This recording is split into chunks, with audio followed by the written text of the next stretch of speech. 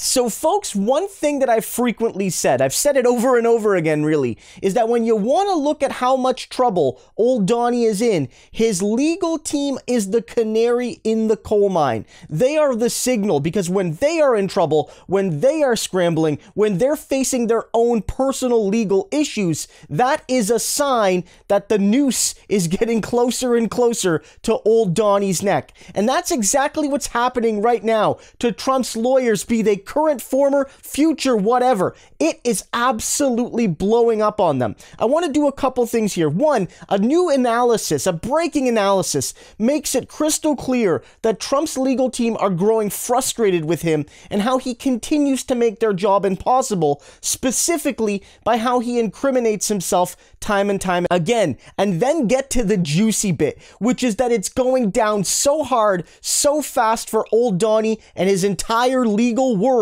that one of his lawyers didn't even show up to their court date. And guys, they could be in big trouble because of it.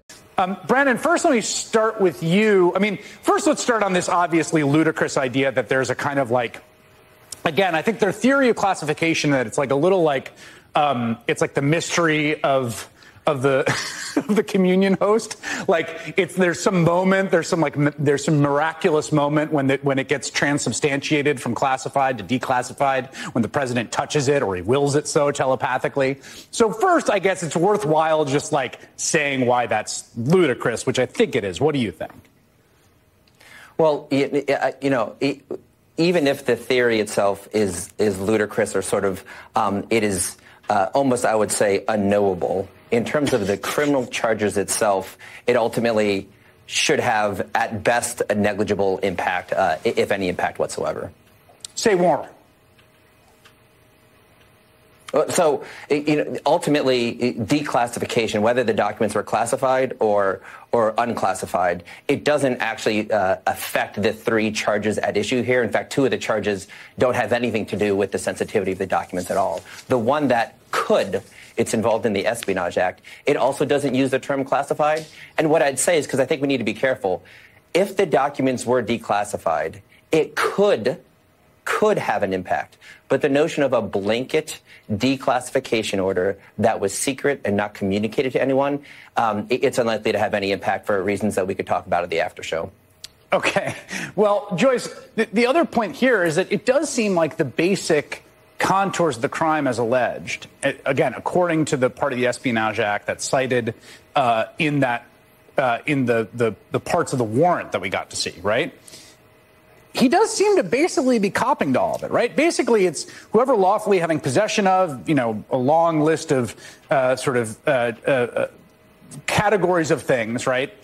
And it calls it national defense or information relating to the national defense, which information the possessor has reason to believe could be used to injure the U.S., willfully retains the same and fails to deliver it on demand to the officer or employee of the United States entitled to receive it. Like, that's the crime at issue, and it does seem like he's saying that he did that. You know, sometimes defense lawyers have these difficult moments with their clients where they really want them to stop talking and they won't. But Trump is an example of that on steroids. This is someone who just straps a megaphone to his mouth, goes on national television, tweets.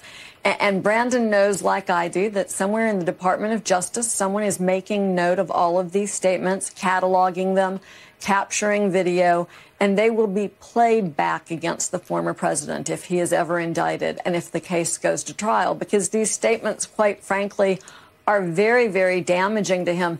Beyond that, they damage the credibility of his lawyers. His lawyers were on the one hand in court saying, Judge, we can't talk about declassification.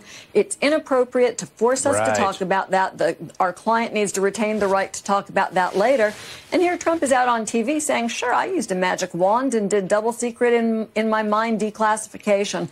So it really is a mess. The question, and I think Brandon points this out, is whether it becomes a crime that not only the government has the evidence to prosecute, but is similar, is in the range of cases in this area that get prosecuted. Typically, there has to be some plus factor. Here you've got a lot of obstruction of justice, which may well count.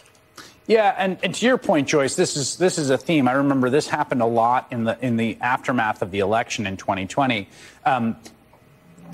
Trump or others would make outlandish claims about the levels of fraud that wouldn't actually show up in the lawyers' filings, right? Because as sort of irresponsible as the lawyers were, they were bound a little bit, I think, by some sense of legal ethics and saying just outright falsehoods, right, in their actual filings. What she says there, I love Joyce. She's one of my favorite commentators, is she just cuts through the BS and says, look, every lawyer wants a client to shut up sometimes. But with Donald Trump, you especially want that, but it's almost like an impossible demand. You might not even be able to use a genie's wish on getting Donald Trump to shut up and stop incriminating himself. Because again, it's bad for your client. Like if you legitimately want to represent your client and keep them out of jail, keep them from losing cases and all of that, you want to help them, but also it puts you in a very difficult position because now you're forced, at least in the court of public opinion, to lie your ass off for your client. But that way you get super embarrassed in court when you actually have to say, we don't actually believe these things, or say, you know, it's unclear and hem and haw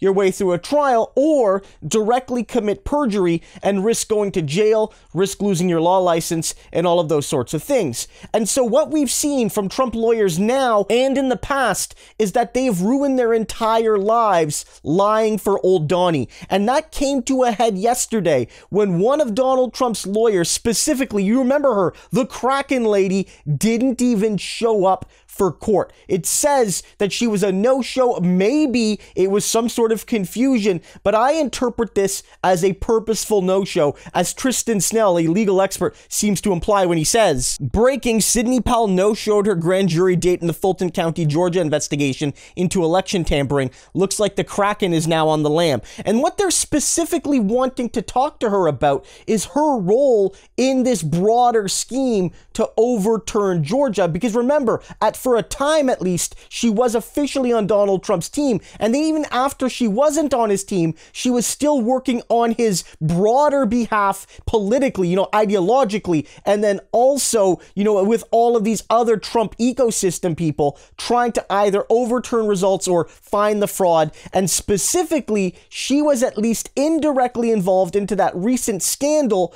where Trump-affiliated people and Trump-aligned people maybe broke into an office and maybe tampered with machines. One of the pieces of reporting says, video shows several people being let into county elections office to download elections data from voting machines and an election server. State investigators call it criminal behavior and say Sidney Powell paid for it all. It's unclear when Powell will be rescheduled to testify. Former Trump Chief of Staff Mark Meadows is scheduled to testify next week. So I don't know if a punishment is directly going to come down. Maybe she's going to be able to argue that she was confused, that this was some sort of misunderstanding. Maybe she won't get punished this time, but I think it's awfully suspicious, guys, that Trump lawyers, current and former, are panicking and missing court dates. That's not a good sign for Trump or for them.